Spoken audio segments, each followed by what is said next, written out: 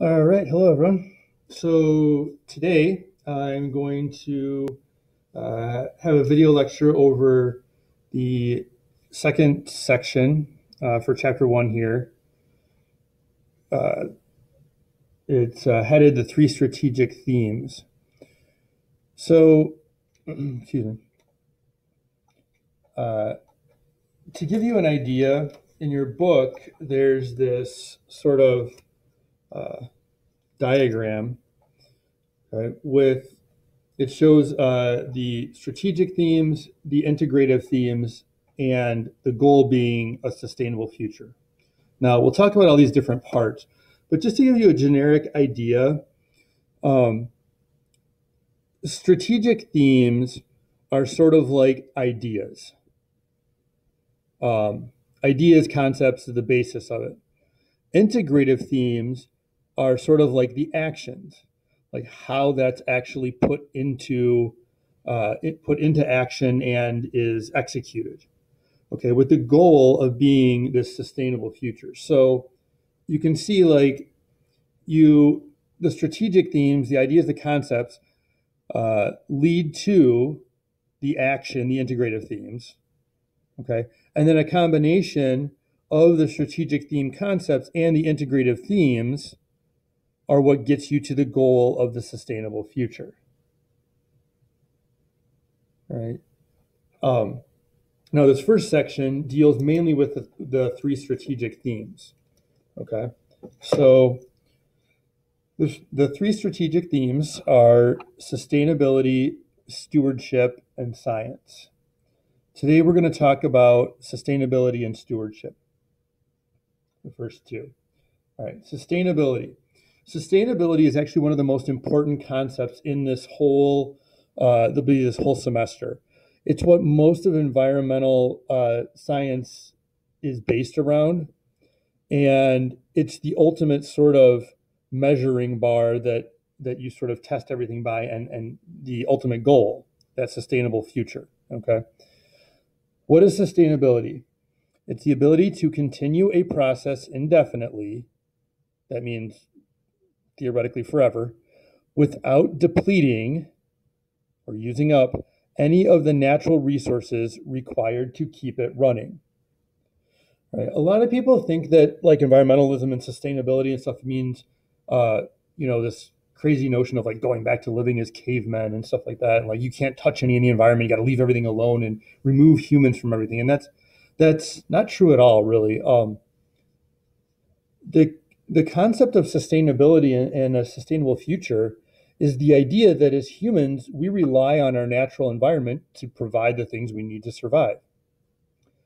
And the idea of sustainability is we want to use those things, those resources, in a way that we can continue to survive and thrive in the future. We don't want to sort of mortgage our future for our actions in the present. We want to make sure we can continue, and our future generations can continue to live um, and thrive.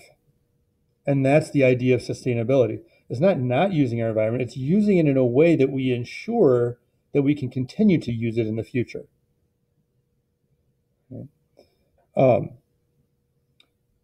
Sort of one idea or one way to kind of look at this. There's a bunch of different ways, but one way that a lot of people sort of are familiar with, or at least understand, is um, if even as a little kid, or if you've ever been fishing, okay, at a place, like you need to get a fishing license, right? And there are rules usually about the fish you can catch, how big they have to be, how many you can catch. And those rules are put into place in order to ensure that the fish population stays at a certain level so people can continue to fish in the future. You don't take fish that are really, really small because they haven't had a chance to grow and reproduce and replace them. Okay, you don't take too many fish because then you're going to put lower the population to a point where it might not be able to reproduce and continue to produce fish. So that's the idea is having sort of like rules and guidelines in place to ensure that we use things responsibly to make sure that they can continue to provide the resource for us in the future. Okay. All right. So I'll go back to stewardship and science later. We're going to focus on sustainability. So sustainability, uh, when the goal being in sustainability is to get to a sustainable future, right? So we come up with solutions for things that are problems or issues in our everyday worlds around us. Those solutions, in order to be a truly valid, sustainable solution, they have to have three parts. Okay, they need to be economically feasible, socially desirable, and ecologically viable. In your book, it's got if you guys are familiar with this from English and other things, called a Venn diagram. You've got the intersection of the three circles, the economically feasible, socially desirable, and ecologically viable. And where they all meet in the center, that would create a sustainable solution. You need all three parts. Okay. Now, we're going to explore a little bit why this is. Economically feasible. This means the solution needs to be financially sound, at the very least, not creating a money loss. Ideally, the solution would create a profit when implemented. So, why is this? Well, the idea is money is sort of what runs everything in the world. Okay, money runs the world. And the question is why? Okay, now do people do things for other reasons other than money? Yeah, sure. But in general, money runs, most of what people do in the world. Now, why is that? Well, at a very base level, the main goal of every person is to survive, reproduce somewhat, like that's like genetically, but basically to survive and thrive. Okay. How do we survive? Well, we survive by getting the resources and the things we need for survival. What do we need for survival? Food, shelter, clothing, water, stuff like that. How do we get that stuff? Well, we get that stuff through money, because money is the exchange system. So in reality, when we say money runs the world, like people think, oh, it's so horrible. Well, really, money is just the exchange system. What it really comes down to is just people trying to ensure that they have the resources they need for survival and to thrive. Okay. So why does a sustainable solution need to be economically feasible? Well, because economics are tied to the how we survive and thrive. And so if a solution isn't economically feasible, then that actually takes away or degrades our ability to survive and thrive. Okay. So let's think of some real life kind of concepts with this. So recycling is a good one. People are much more likely to recycle if it's free, if it's easy and free. People don't do it as much anymore, but there are still some people who do this. And I think in town there used to be, I don't know if it still is. I know several years ago they used to have this little machine where you could recycle aluminum cans and stuff. Why would people recycle aluminum cans, or why would people collect aluminum cans and bags and take them to a recycling place? Well, they would do it because they got paid for it. People would pay you money to turn in aluminum. So then people saw a benefit from it. Okay, if it doesn't benefit them to some extent, they're not going to do it, and they for sure won't do it if it costs them money. Another example of this is energy efficient electric cars. The technology to do electric cars and energy efficient cars and stuff like that has been around for decades. But why wasn't it put into actual practice before really 2010-ish, somewhere in there? Well, the simple answer is it wasn't economically feasible.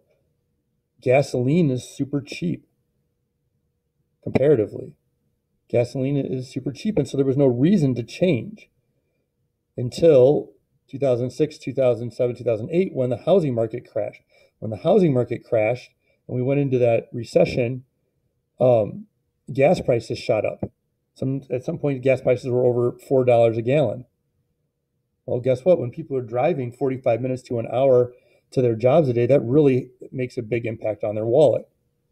So the demand for more energy efficient and alternate, alternate fuel in a way, sources rose. It spiked highly.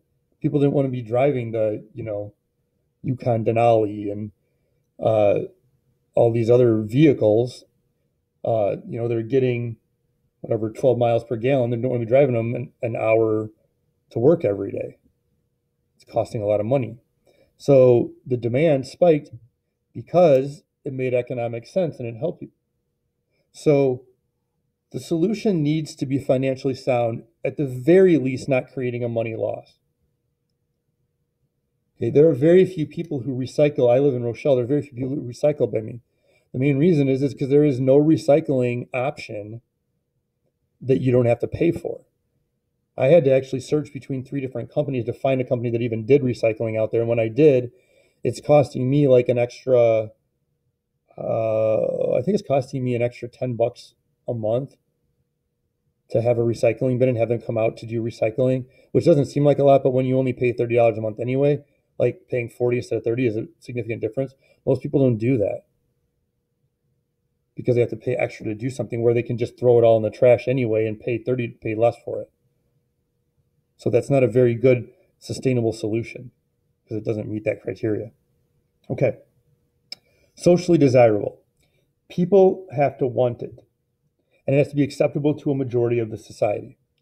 Now, this seems kind of like, I don't know, almost like really basic, like, okay, people have to want it. What, like, why? Like, what does that mean? It has to be acceptable and people have to want it. The main reason is because if people don't agree with it, or a majority of people don't want it, the rules won't be followed then. Okay, so take, for example, we all know that I know they've relaxed it in the past like 5 to 10 years or so, but like China had the one child policy, right? Everybody's really pretty familiar with that. A method of population control where people were essentially only allowed one child, and if they had more than one child, there were pretty severe financial penalties and stuff like that. Their society lived by that rule for a long time. It was acceptable in their society. Now, imagine they wanted to institute a one-child policy in the United States. Do you think that would that fly? Not in your life. Okay, I mean, you're all probably kind of laughing right now because it's obvious. Like, there is no way that people in our country would stand for that. It's our right to have children is seen as one of our sort of like inalienable rights. Like, you can't take that away from somebody, and to sort of take that away or limit that would be seen as a extremely unacceptable thing in our society. So it wouldn't be acceptable. It would never work. That would never be accepted. Even as a concept, it would be maybe a way to do something about a certain problem, population control or whatever. But it would never ever work. People wouldn't fight it. People would rebel against it. They would never accept it. So that makes it not a valid, sustainable solution. Okay, people have to accept it in general. Now, it doesn't mean that they'll like it. People don't have to love it, but they have to at least accept it as being a reasonable rule or restriction or law or something to follow. Okay. The third one, ecologically viable. Ecologically viable means it needs to be environmentally friendly and able to be reasonably done.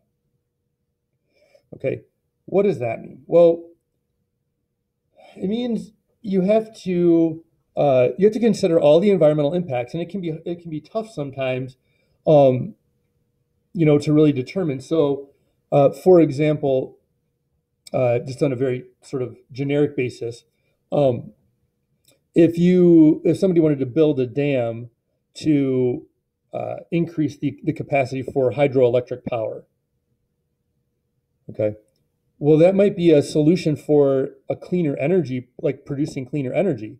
But building the dam is going to dam up the river and create a lake behind it. It's going to displace and it can actually change entire ecosystems. So even though it might be a solution to one problem, like like an energy problem, it might create a bunch of other environmental problems. So it needs to be like environmentally friendly in general. Now, is everything going to be perfect solution? No, but the environmental impact of it needs to be very like really minimized, and it needs to solve more problems than it creates. Okay, and able to be reasonably done. Okay, it can't be something that as a solution really isn't feasible. For example, the problem of plastic in the ocean. Plastic in the ocean is a huge problem, um, and trying to come up with ways to remove plastic from the ocean is a very daunting task. Um, can you could you pick plastic out of the ocean and filter and strain plastic? Yeah, you can. Is that able to be reasonably done? No. And I'm not talking about large pieces of plastic. I'm talking about what's called like the microplastic. Like plastic breaks, it it breaks down in fractures, but it doesn't actually biodegrade in water. So in other words, what you basically get are think about rocks like eventually like wearing and breaking down into sand. Okay, so they're not degrading; they're just breaking into smaller and smaller pieces. That's kind of what plastic does in the ocean. Like it doesn't degrade; it just breaks into smaller and smaller pieces. You can't filter it out because um, it's so small that it that any kind of filter you would have would pick up all kinds of other biological life, fish, plant life, and all this stuff, and it'd pull all that out too. So it's not a valid it's not something that's able to be reasonably done. Okay, now you can't just pick it out by hand. That doesn't work either. There's just way too much of it. So it has to be a solution that's able to be reasonably done. Okay. You have to have all three parts of these to have a valid, sustainable solution, which is why coming up with sustainable solutions is not always easy. It's possible, but not always easy. Okay. All right. So how do we get on the path to a sustainable future in our society or as a global species? Okay. There are what they call 5 essential transitions. In other words, changes that need to occur to get us to a sustainable future. Now, remember, they're not talking about just the United States. This is a global issue. Okay. Yes, we can apply them in theory and idea to the United States, but they're talking about really a global issue here. Okay. So the first transition is a demographic transition from a continually increasing human population to one that is stable. So essentially to stop population growth. Because it's putting it eventually is going, it already is straining the global resources of the ability of the globe to provide enough food and shelter and water for people. Okay. Second transition is a resource transition. We need to change from the current sort of like production and materialistic like usage, like throwaway type stuff, change to an economy that relies on nature's income and protects ecosystem capital from depletion. Now, what's ecosystem capital? Ecosystem capital is the sum total value, it's like the added total value of all the naturally occurring resources in an area.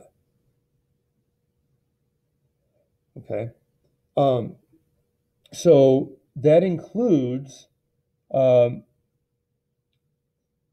includes things like the things that you would normally think about, like resources, such as wood, like if you log wood for paper, for houses, for lumber, whatever, stuff like that. Or if you think about, mining for metals or stuff like that.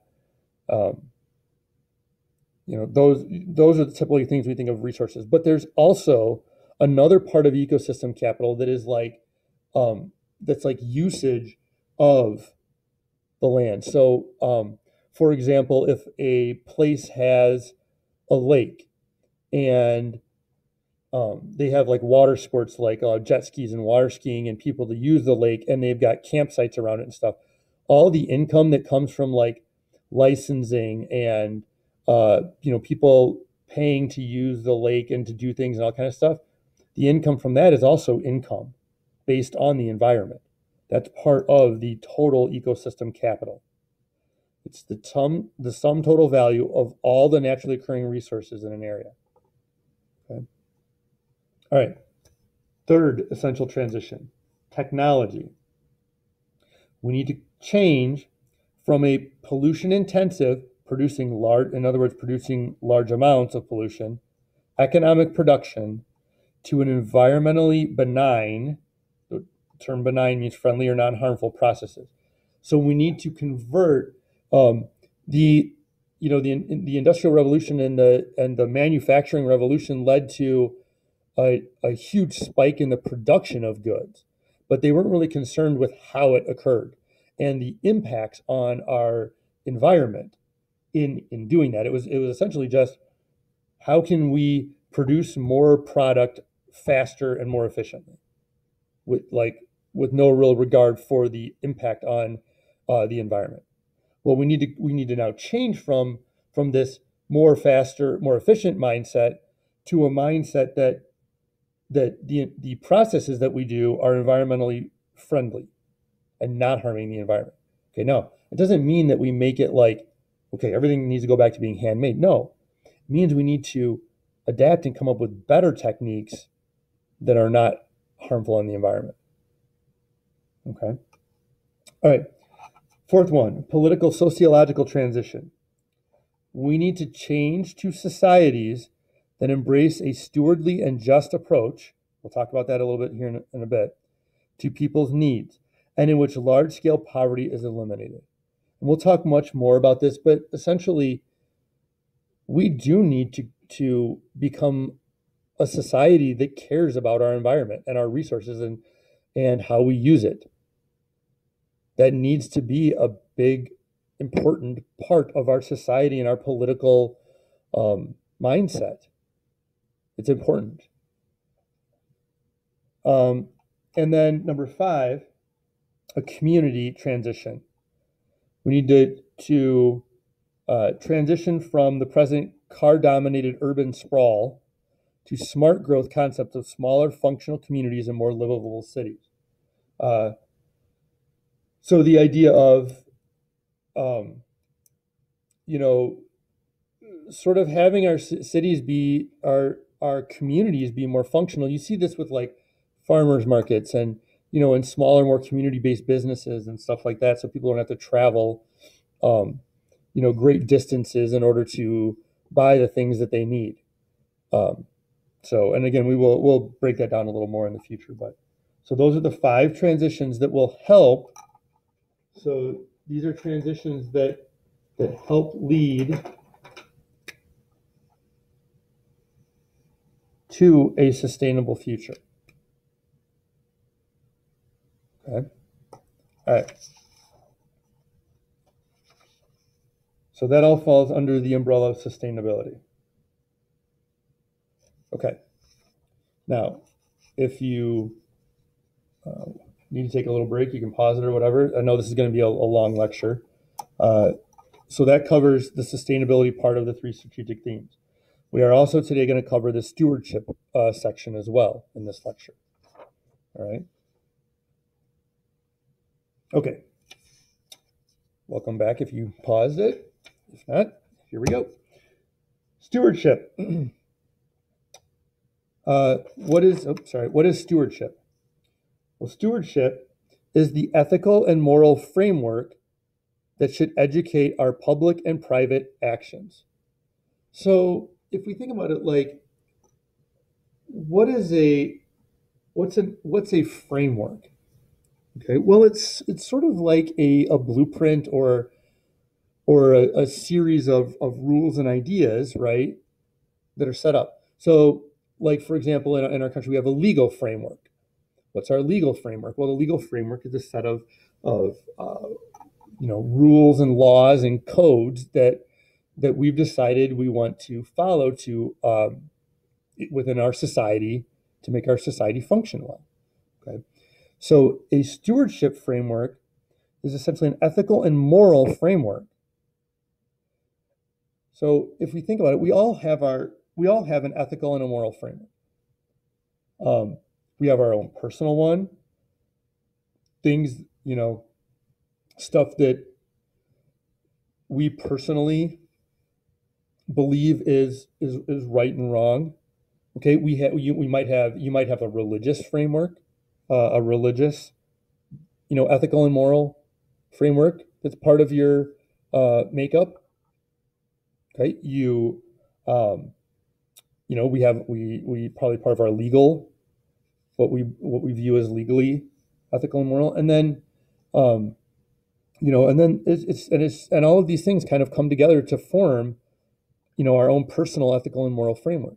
Now we need to have a societal ethical and moral framework. We need to have uh, things that we say are not allowed, and a lot of times we do um, turn those into part of our legal framework, saying that this is not acceptable.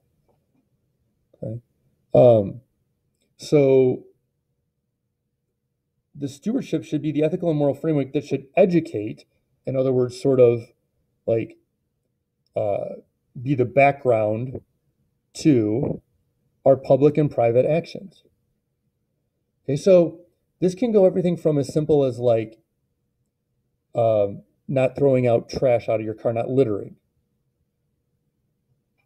okay, to things like endangered species acts that that uh, that we've enacted, okay, to political agreements with other countries and pacts about pollution, all kinds of different things. Like, but our ethical and moral framework are the basis for how we decide what we are going to create laws and rules about, and what we're going to say is acceptable and is unacceptable, and what we should value. Value is a good word. It's ethical moral framework decides what we should value. What do you value in your life? What do we value as a society? And our stewardship needs to environmental stewardship needs to create a value for environmental issues and sustainability. Okay. Um, so what are some parts of the stewardship ethic? Well, uh, I'm going to kind of jump down here and we'll go back up to that. The stewardship ethic is based on uh, four main ingredients: cases, moral rules, moral principles, and bases. Okay. I'm actually going to do these in reverse because it kind of works up. So the bases, plural basis, ethical principles are justified by reference to some philosophical or theological basis. It's the foundation for an ethical system. So some sort of philosophical or theological, bases are what everything is built upon. These create ethical and moral principles. It's the foundation for them. Moral principles are the broadest ethical concepts, considered to be valid in all cases. These are created using the ethical bases. So these are our broadest ethical concepts. Okay, I'm trying to think of examples.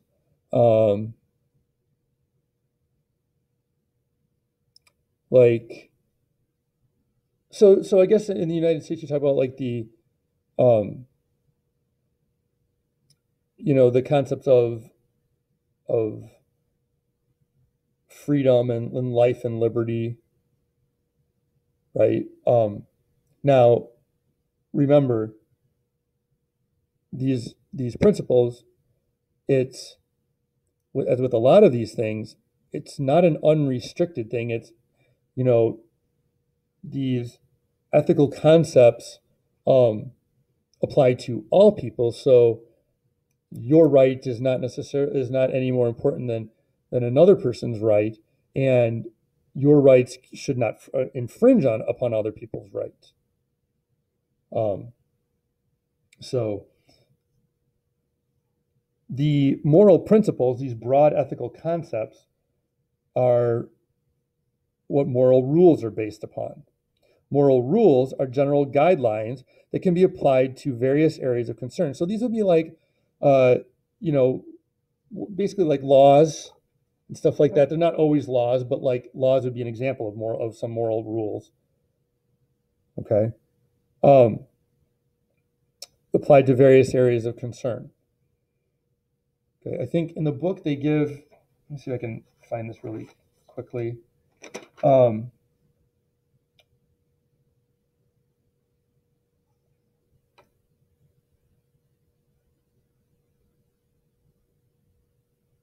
It says, such as the rules that govern how we should treat endangered species. So that would be that would be that would fall under the level of a moral rule. Okay. Then the sort of most specific is cases. Specific cases deals with whether specific acts are morally justifiable. These are based on moral rules. Okay. So talk about murder, or I should say killing someone. Okay, one person killing another person. Well, we've got general guidelines, right? But the case by case is dependent upon whether it's morally justifiable or not. Somebody can kill another person in self-defense, and we find that that's morally justifiable.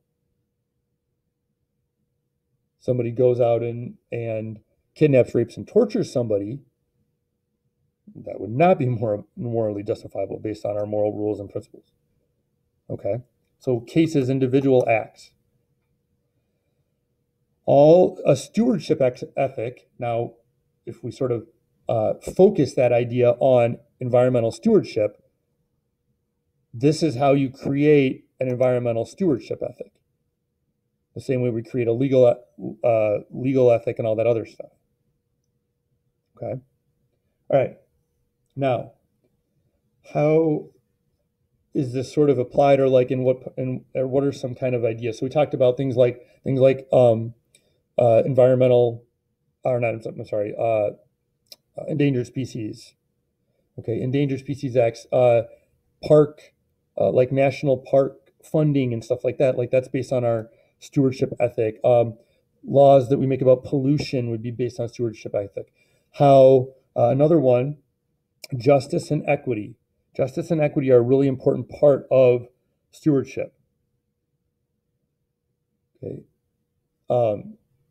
Justice and equity, the goal of public environmental policy is to promote the common good. In other words, we look at something and we want to promote what is good for all people, or at least in general, what's fair and just and right and good for all people. Okay. Under justice and equity, we have definition of something called environmental racism. Environmental racism is the placement of waste sites and other hazardous industries in towns and neighborhoods in which most of the residents are non-white or minorities. This is usually in economically depressed areas. Okay, now, why does this occur? Okay, it doesn't occur because people are like, oh man, we hate minorities. Let's go put this trash dump right in the middle of a minority place because, we're all racist and hate minorities. No, like that's it's not It's not how it occurs. Um, it's and actually in a way, it's almost more difficult to combat against because something like that, if that actually occurred, that'd be easy. People would be like, you can call out racism when you see it blatant like that. All right. This is sort of more like a little more subversive. It's harder to sort of identify and really sort of kind of identify when it's occurring. So what usually happens, so think about this, like waste sites and other hazardous industries. Who wants those in their neighborhood, near where they're living, near their schools, near their businesses? Nobody. Okay, nobody wants those things anywhere near. So why do they normally get placed in minority, non-white areas? The key to this is right here. Usually in economically depressed areas. Okay. Imagine, for instance, trying to put a landfill in the middle of Naperville. Okay. Would that ever happen? Heck no. Because you would stir the wrath and anger of the Naperville soccer moms. Soccer moms unite, right? And they would rise up against it. Not in my precious baby's, not near where my precious baby lives and goes to school, right? They get all worked up and they would form a coalition and they'd work day and night to prevent it, right? Well, how do you prevent something like that? Well, different factors. You have time, you have money, you have power in terms of like the power of getting people to listen to you and to want, to sort of want to take up your cause. Okay. And so they have the means to fight against it. They're going to contact their local politicians. They're going to contact their, state politicians.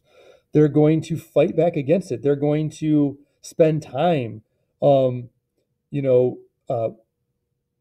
to news programs and getting the word out there and doing pamphlets and flyers and showing up at political meetings at town hall, like town meetings and all this kind of stuff. They've got the money to put behind it. Why are local politicians and state politicians maybe going to listen to them? Well, because those are the people that help fund their reelection campaigns, and those are the people that help get them reelected.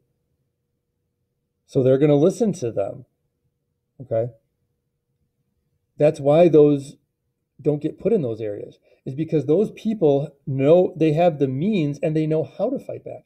Think about the poor minority, economically depressed areas. Those people don't have time to do that. They probably don't know how. Even if they did know how to do it and who to contact, are they going to be listened to? Probably not as much. They don't have the financial backing to make an impact on maybe as many local politicians. Okay, what do they're probably working in families, maybe a lot more single parent families. That parent has to work. They can't spend time with activist causes or stuff like that. Or even even if they're economically depressed areas, even if they've got a nuclear family, two parents or more, a lot of times they both have to work in order to make ends meet. They don't have time to be running around, marching and protesting. And I guess I mean that in terms of like extended periods of time to like build up campaigns. I guess the campaigns that effectively get things changed. They don't have the knowledge. They don't have the political pull. All this stuff. So what happens is the fight back against these waste sites and industries being placed in those areas isn't effective. So these places can come in and they're not fought against, so they can actually be put into those areas. So tying this all back into stewardship is we need to create a stewardship that is to promote the common good. Okay, we want to promote the common good, not just the people who have the means and the economic ability to fight back against it. Okay, we should make it fair and equitable for all members of our society. So trying to eliminate things such as environmental racism is important in our environmental stewardship ethic. Okay. All right. Thanks for hanging with me, guys. The science portion of this will be in tomorrow's lecture. So thanks for uh, hanging with me throughout this long lecture. And if you have any questions, like usual, you can send me a remind text, send me messages through Classroom, email me, whatever. If you have any questions, or even if you have you're welcome to, have discussions. You can always pop into during our office hours on Tuesday and Thursday. Even if you don't have questions, if you just want to discuss stuff or something popped into your head about it and you wanted to talk to me about it, you're more than welcome to pop in and discuss stuff. I would enjoy that. All right. All right. I will talk to you guys later.